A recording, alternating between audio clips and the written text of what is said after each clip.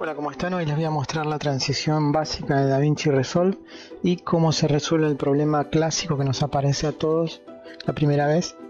Bien, tenemos dos clips de gatitos, queremos pegarlos, típicamente los vamos a poner así, le damos play y ahí se ve el corte. Entonces vamos a ir a biblioteca de efectos, si no aparece lo abrimos y en el menú izquierdo vamos a elegir transiciones de video.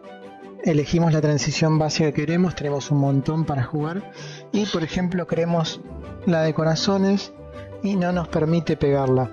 ¿Qué pasa? Que clip necesita un poquito de espacio para hacer la transición, entonces tenemos que recortar o de este clip un pedacito para que pueda hacer el efecto. Entonces apretamos Shift, cursor a la izquierda, podemos recortar menos inclusive y vamos a recortar este pedacito con Shift corchete derecho.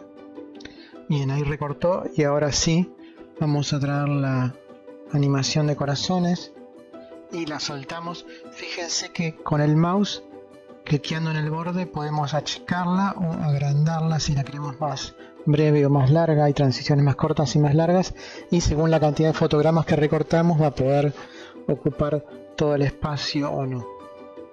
Muy bien, les recomiendo que se queden para el clip siguiente de transiciones con superposiciones y les agradezco a los que le dan al like y subscribe.